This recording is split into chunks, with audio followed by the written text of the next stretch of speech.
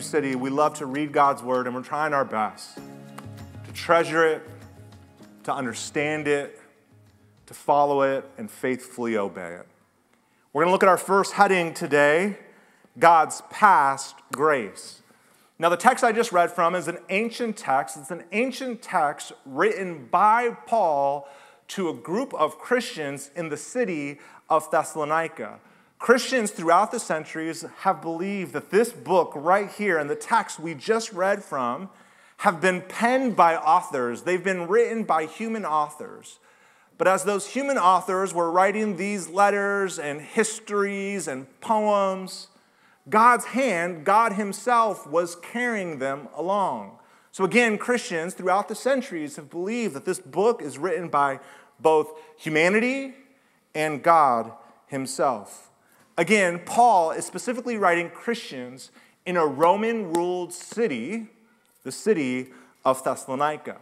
Now, we read this whole letter and even the text we just read, and we see the deep affection that exists between Paul and the recipients of this letter.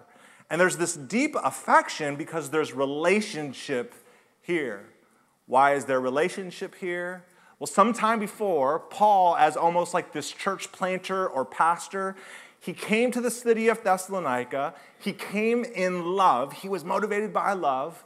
And he preached the message of Jesus and God's grace. Now, some of the people, not everybody in the city, some of the people in that city responded to that message, and they kind of binded together as a community of believers. It's what a church is. A church is simply kind of everyday people that are binding together because of their common belief in Jesus Christ. What ultimately united them was God's grace. So what do I mean when I say God's grace? God's past grace, his present grace, his future grace. Grace can kind of be a churchy word, and I just want to make sure everybody here, we have clarity and understanding when I say or I speak about this biblical idea or concept of grace. Because if there's one thing I want you to get, it's this idea of grace.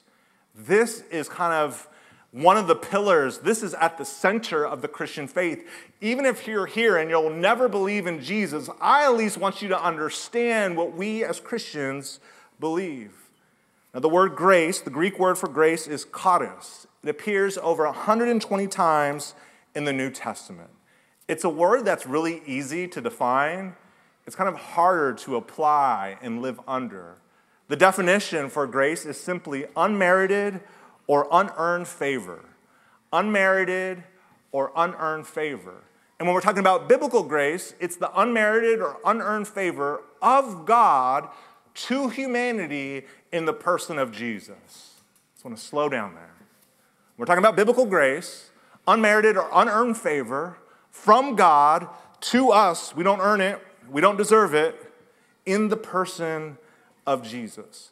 Now, I think grace is actually really, really hard to, like I said, kind of accept, believe, and live out of. Because so much of our society is merit-based, right? We are judged by the performance and the value that we bring into this world. And even as a first grader, me, Gabe Garcia, I understood that I moved up the ladder of my first grade classroom if I perform. This performance mentality was built into me even at a very young age. I remember it was a month before summertime, a month before we would go into the second grade, and I was feeling pretty good about myself because I had outperformed all my classmates the entire year. And I knew I outperformed them because my name was never written on the board. Do you guys remember that? And I was the guy, I was the good kid, well-behaved, ready to raise my hand, never getting in trouble. But a month before the second grade, my name got put on the board. The atrocity of this moment, right? And not just my name, the dreaded check mark went next to my name. And I remember as all of my classmates went out to lunchtime, I stayed back. My teacher didn't even know I stayed back. And I wept because my whole identity of being a performer came crashing down. I just want us to understand that the good news of the gospel is not about our performance. The good news of the gospel is about ultimately God's performance and his love and his grace and his mercy to us in Jesus. New City, Jesus is the gift. All we have to do is receive this gift. The Christian faith isn't 19 things to make it to God. It's Jesus, Jesus, Jesus. And the question is, will you receive it? And when we receive this gift by faith, we open this gift and there's more inside this gift. There's forgiveness. There's reconciliation to the Father. There's peace that goes beyond understanding. There's the hope of an eternal life. It's a gift, and all God is asking us is to receive this gift. Now, again, you may be here and you're not so sure what this Christian faith is all about. But if the Christian faith is all about grace, don't you want that to be true? That there would be this God that actually wants a relationship with us, and he sees us in all of our mess, and still he says, I want to know you. Like, what intellectual objections do you have to a God who is infinitely gracious? I want us to see this is a theme that is carried throughout all the New Testament. I said it was referenced 120 times. We're not going to look at all 120 verses, but we're going to look at 3 really quick. Ephesians 2:8-9 says this, for by grace you have been saved through faith. This is not from yourselves. It is a gift of God, not by works, so that no one can boast. So if you came here today and you're thinking Christianity is just a bunch of lists and rules and an attempt to kind of perform and work our way up, this merit-based thing, that's not the gospel. For by grace you've been saved. Through faith, this is not your own doing. This is a gift of God, so we can't boast. If it's about us, we can boast. Hey, God, look at all the things I'm doing. But it's not about us. We as Christ followers say, hey, you know what? We want to boast about God because it's all about him. Romans 3:23 says this, for all have sinned and fall short of the glory of God, and all are justified. It's a legal term, freely by his grace. How are we justified? In the courtroom of God? How are we declared forgiven? How are we seen as righteous? It comes by grace through the redemption that comes by Christ Jesus. In Titus 2:11, for the grace of God has appeared, right? It's not just this ethereal idea. Grace actually showed up in the person of Jesus. For the grace of God has appeared that offers salvation to all people. So this is the message that Paul showed up with when he came to the region of Thessalonica. And this is the message that they responded to. How do we know they responded to this message? We see it in 1 Thessalonians 2:13. Paul will say this, we thank God continually because when you received the word, that's the word of the gospel, the word of God's grace, when we received the word of God, which you heard from us, you accepted it not as a human word, but as it actually is, the word of God, which is indeed at work in you who believe. So when I talk about God's past grace, what I'm talking about is the unmerited, unearned favor, this gift that God accomplished through the person of Jesus. And if you're here today and you follow Jesus, I'm talking about God's work in us to ultimately help us see our need for Jesus and the beauty of Jesus.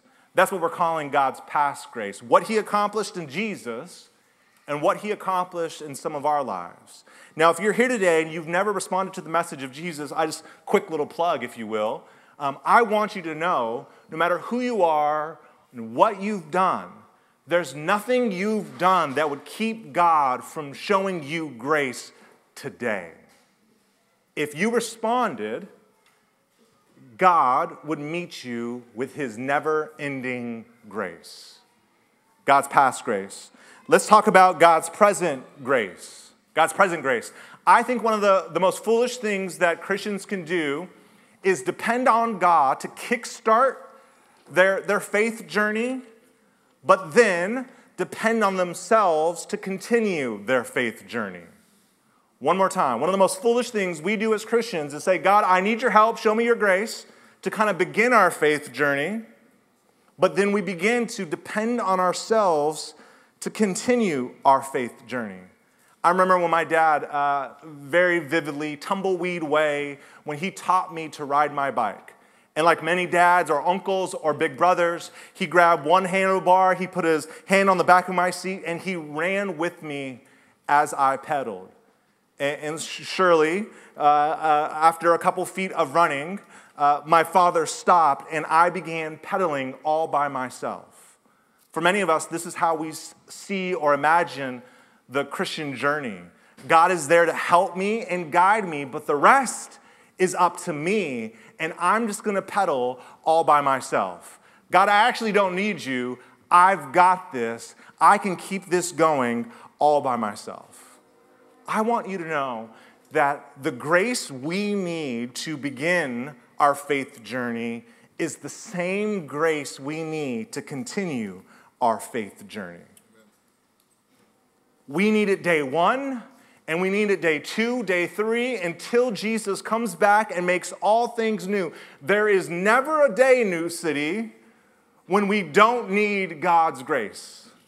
Every moment of our lives, we need God's unearned, unmerited favor. If we want to make progress in the Christian faith, we need his grace. Again, it's our responsibility to make sure we put ourselves in a position to receive it. How do we receive that grace? It starts simply by just asking. After graduating high school, I went to a junior college for 2 years. Now, all through high school, I was a B student. I wasn't a B- student. I wasn't a B+ student. I was a B student. Now, being a B student's not necessarily going to get you into any great university. So when I went to junior college, I knew I needed to not be a B student. I needed to be an A student.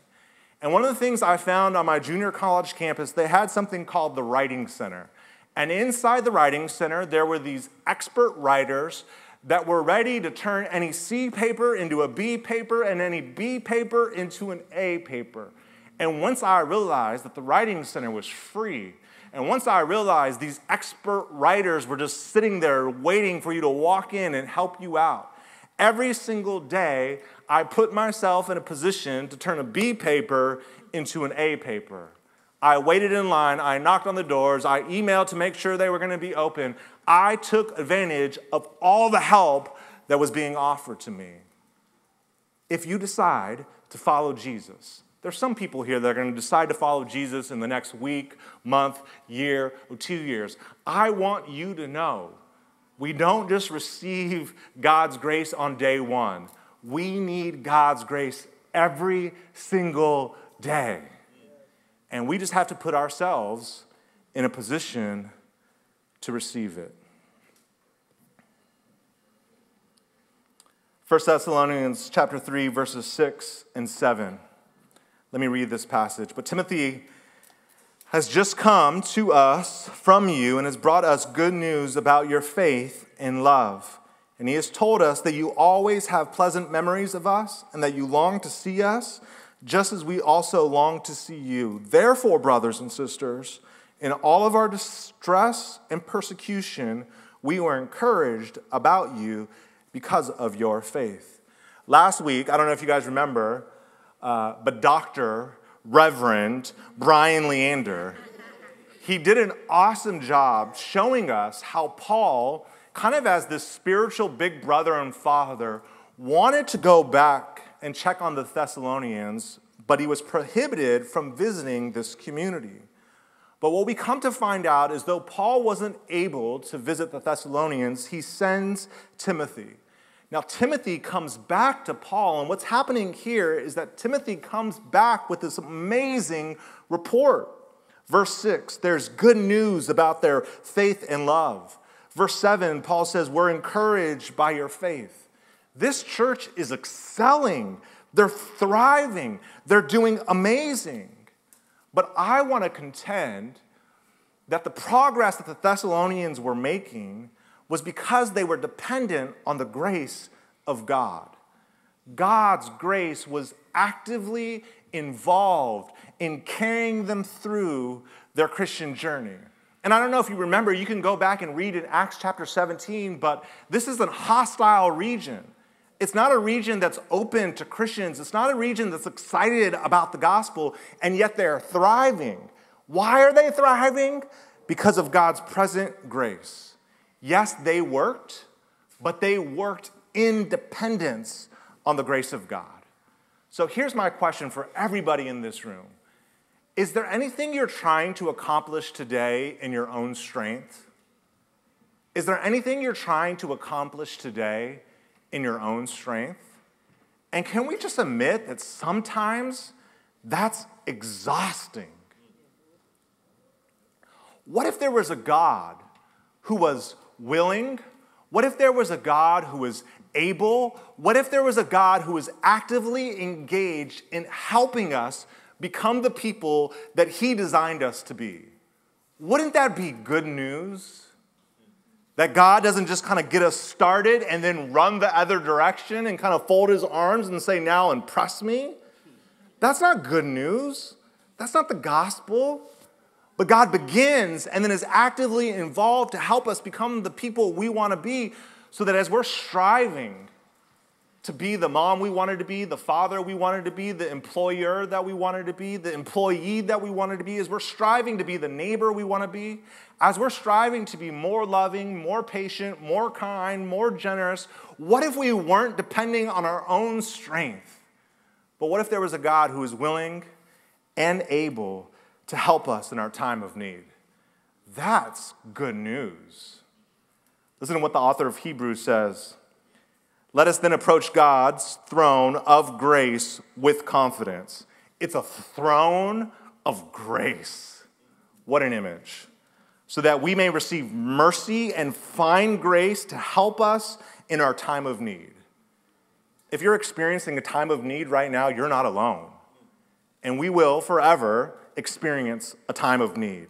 But this is what God says, that those who have chosen to follow Jesus, we can move towards God's throne with confidence. That gives me chills. Almighty God, creator of the world, sitting on a throne, and I get to walk with my head held high. Why is that? Because of his past grace. Because of his past grace, I now have a new identity, a new position, a new status, and I get to walk with confidence. And when I walk toward this throne of grace, what will I receive? I'm going to receive more grace. I'm going to receive his present grace to help me in my time of need. Again, one of the most foolish things that Christians do is depend on God's grace to kickstart their Christian journey and then depend on themselves to continue their Christian journey. As we think about the type of community that God is building here, we want to be the type of community that's always crying out for God's present grace to help us in our present time of need. Amen? Lolly, we're going to skip the next couple of slides, and I'm just going to go to my last point here. We looked at God's past, we looked at God's present, and now we're going to look at God's future grace. Wherever we're at today, wherever you're at today, is probably not where we need to be tomorrow. For the Christian, life is a journey to become more like Jesus. He is the goal, he is the destination, he's the target. But this life towards Jesus is a long journey in the same direction, as one pastor and theologian would often say. For the Christian, it's one long journey in the same direction as we move towards Jesus. None of us wake up and say, you know what? I figured it out. I arrived. I'm done. If you want to know what Jesus looks like, just look at me. That's not how it goes. And Paul knows this about the Thessalonians. So Paul is thrilled by where this church is at, but he's not under the assumption that they still don't have progress to make. He's thrilled by where they're at. He's thanking God. He's rejoicing. Their faith, hope, and love, it's amazing. But he also understands they've still got progress to make. 1 Thessalonians 3:10 says this, night and day we pray most earnestly that we may see you again and supply what is lacking in your faith. Why does he want to supply what is lacking in their faith? Because their faith isn't complete. There's still progress to make. Verse 12, may the Lord make your love increase and overflow for each other and for everyone else, just as ours does for you. Paul's praying that their love would increase. Why? Because their love isn't complete. There's still progress to be made. So in one verse, he's commending them for their faith and love. You're doing great. And in another verse, he's anticipating God's future grace.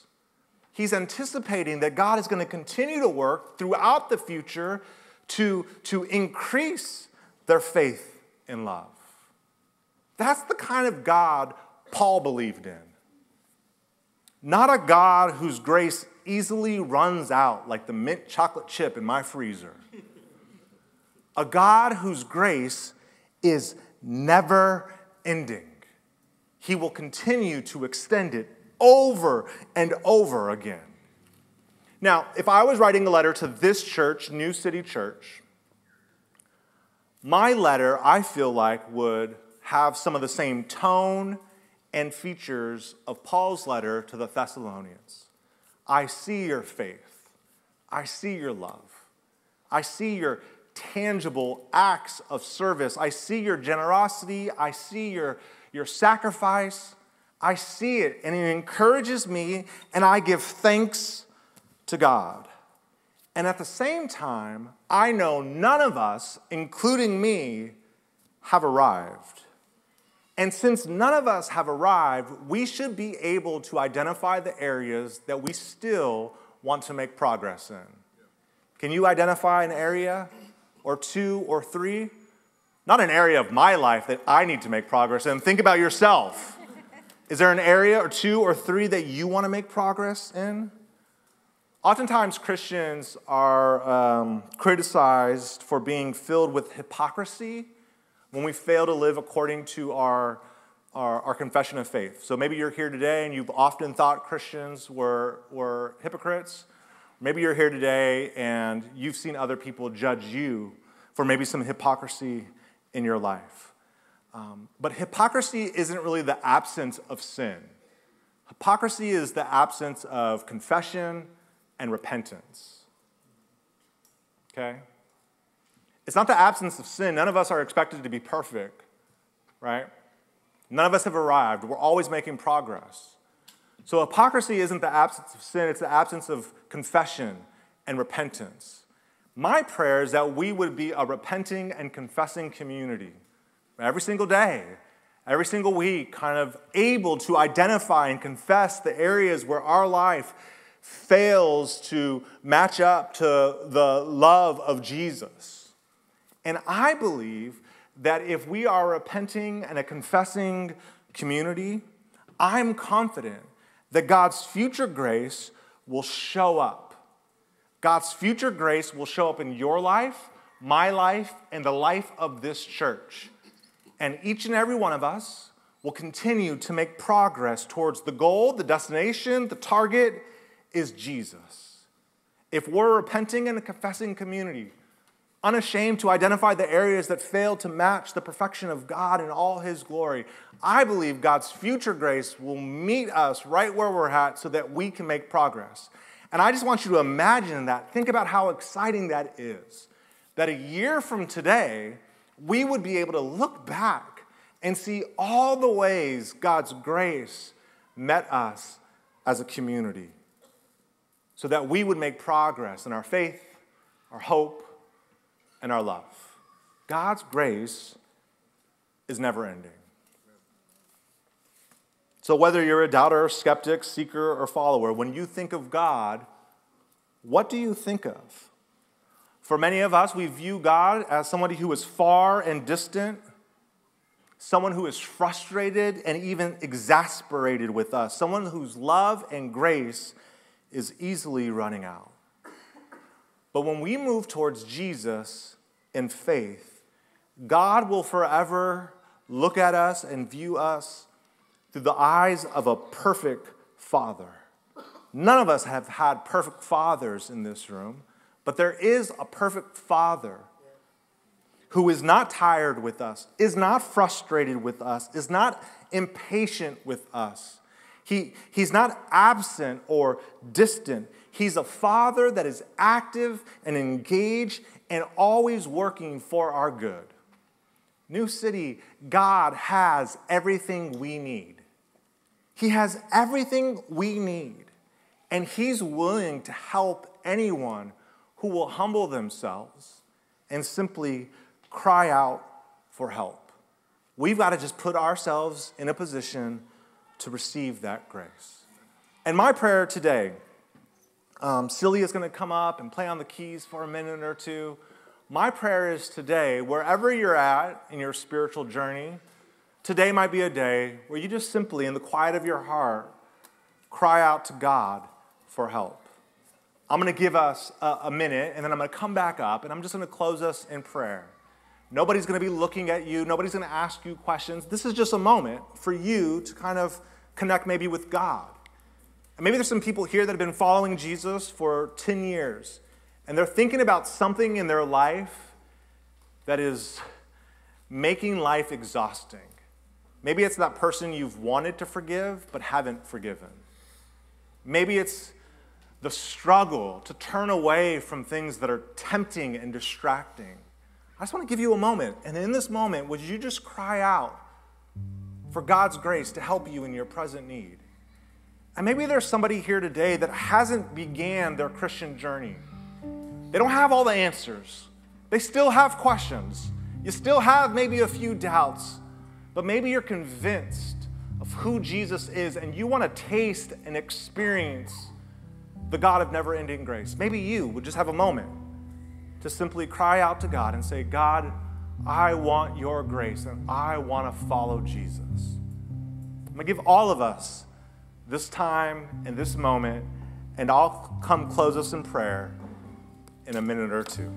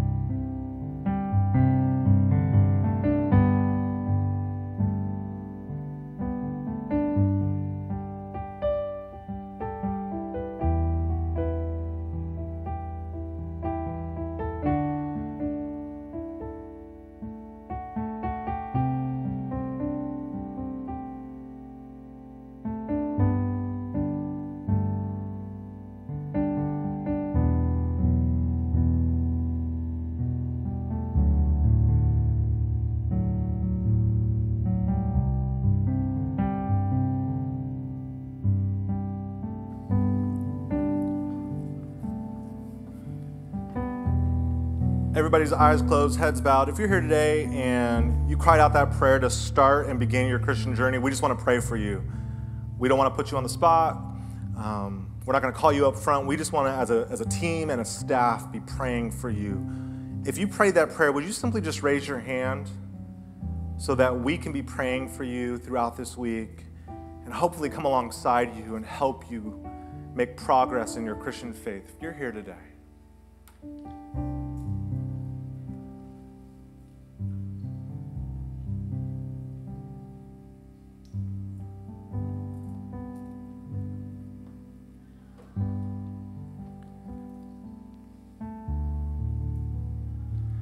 Heavenly Father, we thank you. We just thank you for the time to think about deep things. There's times to party, there's times to watch the Super Bowl, and there's times to think about what life is all about. And I hope today we walk away from our time together refreshed and reminded that God is a good Father who delights to come alongside us and shower us with His grace every single day. We know your grace is at the center of the biblical story. We know your grace is at the center of the Christian faith. I pray that your grace would be at the center of this church. So, Heavenly Father, especially for those people that maybe raised their hands for the first time today, we rejoice and we ask that in your grace you would continue to keep them close to you. And we thank you for who Jesus is and all that Jesus has accomplished on our behalf. It's in His name we pray. Everybody said, amen.